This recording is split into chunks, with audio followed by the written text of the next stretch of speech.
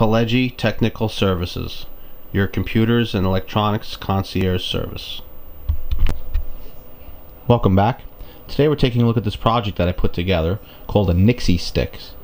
Now, a Nixie stick is basically a collection of little neon tube bulbs lined up in parallel, and it's inside of a glass fixture here to keep you from touching it because it runs off of mains power. Now, I came across this idea from a website called bigclivedotcom. The gentleman who runs it, Big Clive, also has a YouTube channel which you should check out. I'll put the link in the description below. He does amazing teardown videos, and he has a bunch of nice projects on his website you can build. And that's actually how I came across them. I wanted to put some LED projects together. I needed some ideas, so I did some searching online. I came across this site, and it was very informative. Came across the YouTube channel, ended up subscribing to it, and like I said, that was a few years ago. And electronics and different hobbies have come and gone over the years, and recently I've gotten back into it again. And with the whole Pileggi Technical Services thing, I went back and looked at all the subscriptions that I had on YouTube personally, and came across Big Clive again and said, oh yeah, that's right. And oh yeah, that website. And I kind of did that whole thing and went back over there and checked it all out, and ended up building the Nixie stick. Now I could actually show you. This is basically the end of a light bulb. In fact, this was like a compact fluorescent bulb that went bad, and I just salvaged it and cut the end of it off, and it's just hot glued onto the top of this wine bottle. I just stuck it in the wine bottle because that's all I really had. But basically, I'll show you what happens when you turn this on. It just has this nice little random oscillation to it. Now, there's no active circuits in this. This is just a couple resistors, a diode, and a capacitor, and 10 of these neon bulbs.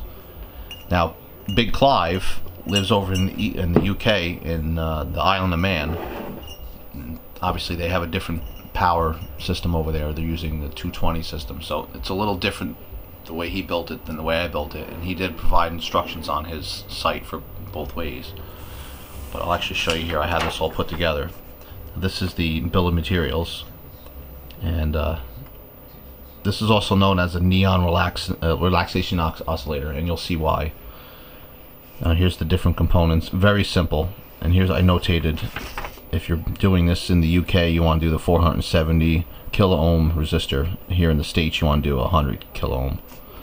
And that's the only real difference between the two. And you can see the schematic is pretty simple. Now, again, go to Big Clive's website.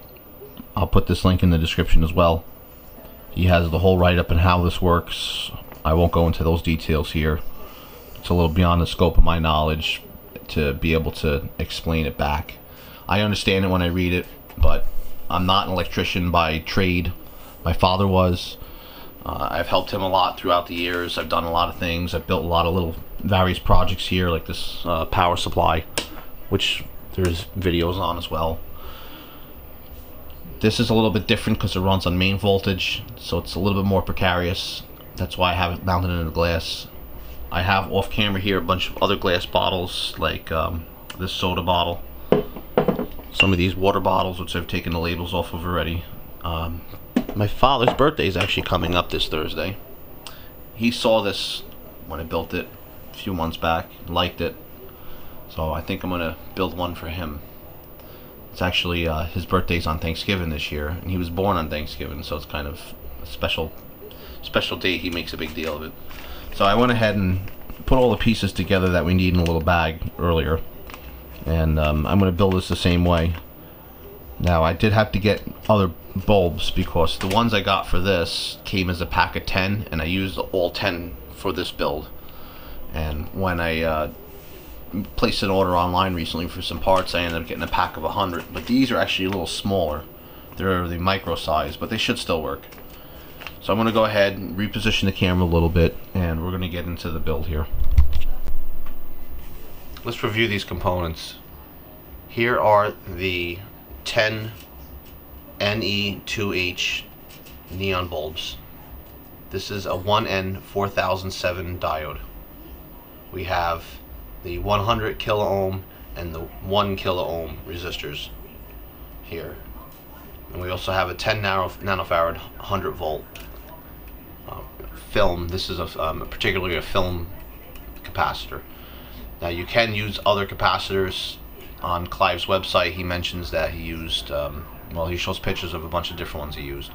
You probably can't use an electrolytic though unless you use a bipolar one, because the fact you're using AC here, and it seems like all the ones he used are all non-polarized. So that's I just went up with this film one here, and we're just going to go ahead and arrange it. And I'm actually going to use this as a template and just lay this right out on top of it. So I'll put the capacitor here in the middle, and I'm going to go ahead and arrange some of this, and we'll start soldering it together. I'm also going to get my soldering iron heated up. I went ahead and grabbed the macro lens and another light so we can get a better look at this. So I'm going to go ahead and build this component by component. Here we have the film capacitor with the leads bent outward, and I'm going to start attaching the rest of the components outward from there. I took the lead from the capacitor and wrapped it around the lead of the diode over here. Notice the stripe. This is going to face the circuit. And this is also the neutral side of the circuit over here. Now we have the 100K resistor wired in. And here is that 1 kilo ohm resistor now tied in there. I also cut the leads level on both sides, and that's actually the entire power supply right there. Very, very simple. So the only thing I'm going to do now is just go ahead and I'm going to connect these ends, solder them up really good, and I'm going to take some of this wire here and I'm going to make long leads to go down to the bottom of my bottle of choice, and that's what I'm going to use to connect the lights to, and we'll go from there once I get those made up. Here we have a random length of wire that I'm going to make 5 more copies of, and I'm going to double those copies to get 2 long thick pieces. 6 wires ready for twisting. We start by grabbing the end of the wire in a pair of pliers, and then we just twist it manually with my fingers like this. This isn't going to be really tight, it's just a loose wrap. You can see where I'm going with this. I'm going to continue the whole way with the other set of wires. And here's the 2 sets of wires twisted up. What I also did was took 2 pliers, put them at either end, and twisted this just to get this nice and tight. These are going to serve as the support pieces for the lights, which are going to be wired in parallel in between them, and the power supply is going to mount at one end of it. I did this the same way in the wine bottle system that I used, whereas if you go on Clive's website, he mentioned something about taking these and building off of the leads, which works, and it works great, but I wanted to make mine a little bit more, I don't know, robust. And besides, originally when I built it, I didn't know what I was going to put the final project into, so I wanted to have something that I could have maybe slipped into a tube or put someplace like on the ceiling, like out of reach where you weren't going to touch it anyway and it didn't really matter, stuff like that. So I just went ahead and built it with the support rails originally, and I like the idea, so I'm going to go ahead and continue that way this time.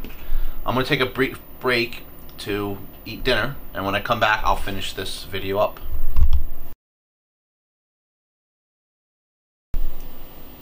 Alright, we're back. So I'm going to go ahead now and connect the power supply to the end of these rails by twisting the leads around the end, and I'm going to start soldering and go from there. We're going to put the little lights here in between.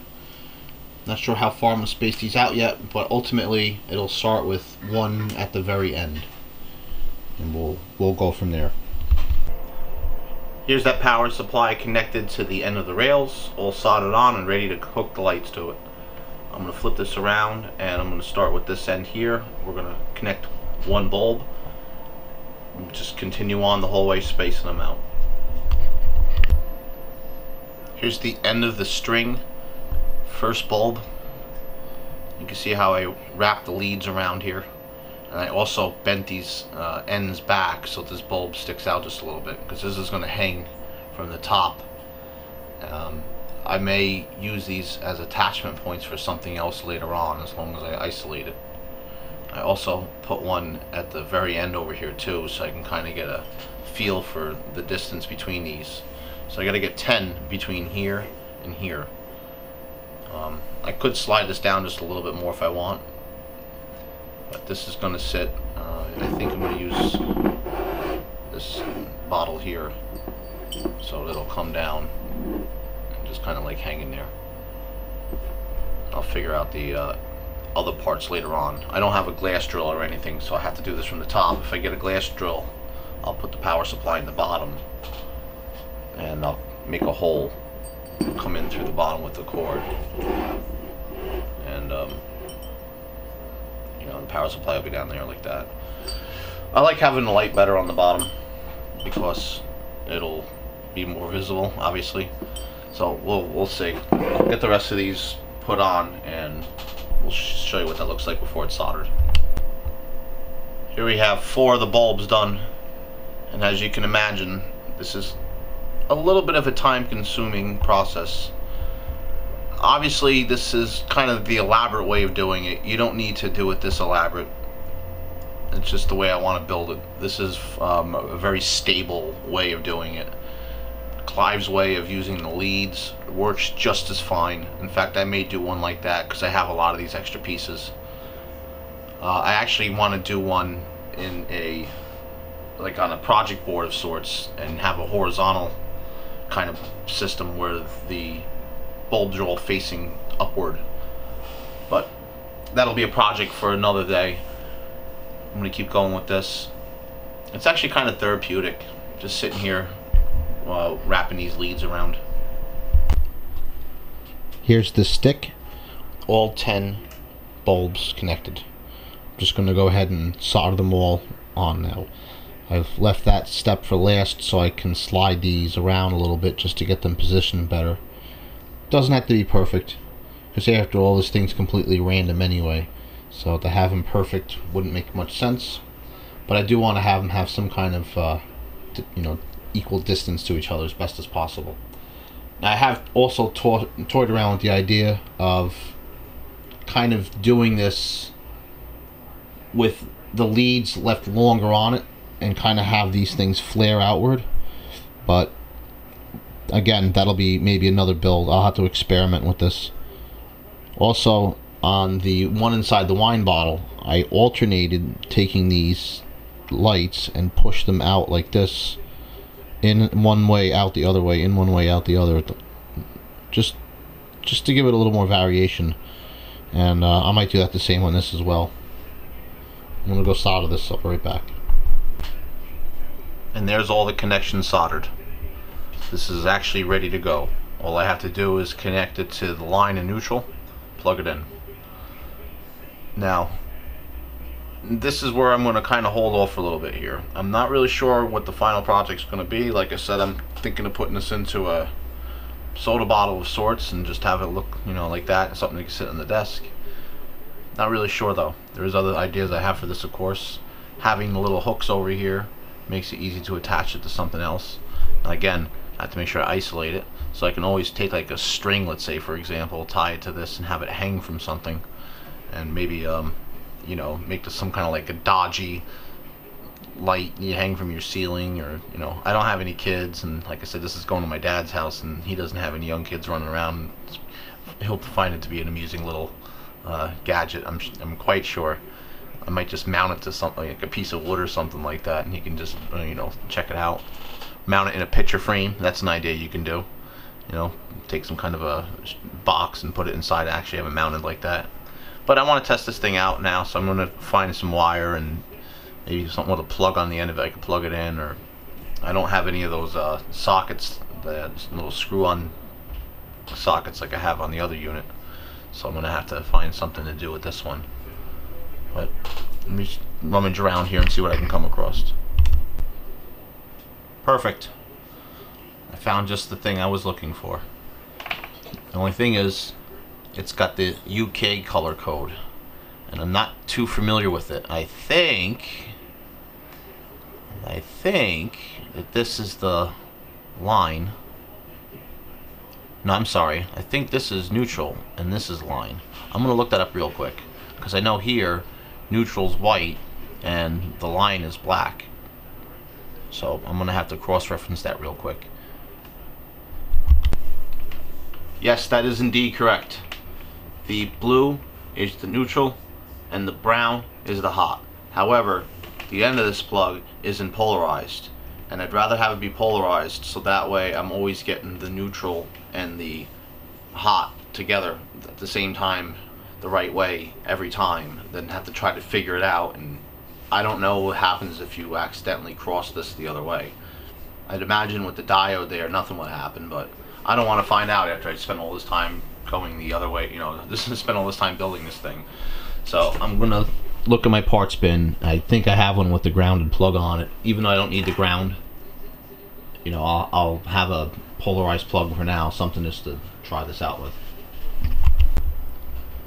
Now it's time to plug it in and see if it works. Word of caution: if you don't know what you're doing, especially when it comes to mains voltage items such as this, don't attempt to do this. You'll just get shocked. Because you touch that when this is plugged in, you're going to get belted, no doubt.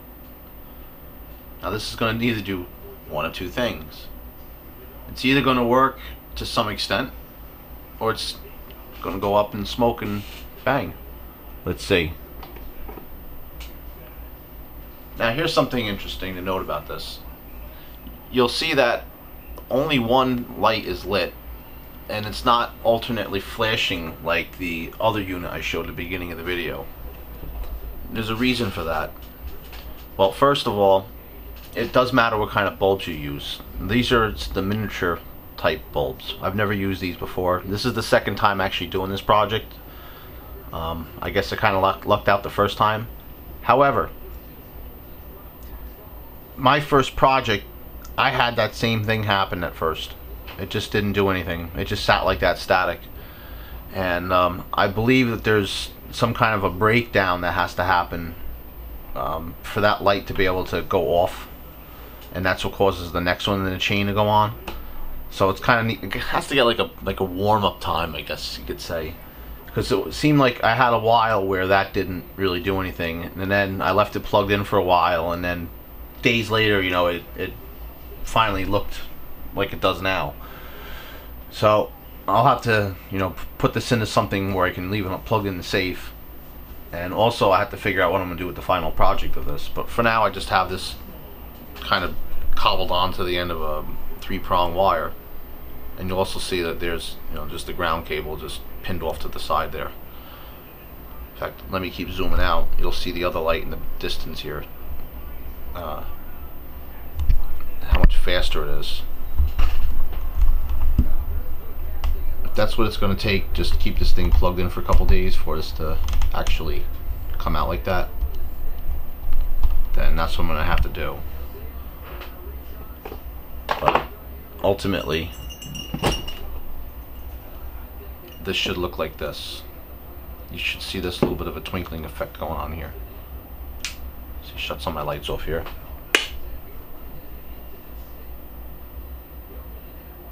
And this is completely random. It seems sometimes like if you put your hands around the bottle, it slows down or speeds up, or I don't know if it's in my head or not, but it definitely has some kind of an outside impulse. Sometimes nothing happens at all. In fact, I noticed before when I came in the room, I had the same just one light lit. But well, anyway, it's really not much more I could do with this video. You get the idea how to put this together. Make sure you go visit Big Clive's website, check out the project. Go check out his YouTube page. He has a lot of great videos on there. If you like this video and you're not already a subscriber, please subscribe. If you came here from Big Clive's site, welcome. Thank you for coming by. I'll be doing more of these videos more frequently. I have a lot more coming up. I have ideas for it, just a matter of filming them. And like always, thanks for watching.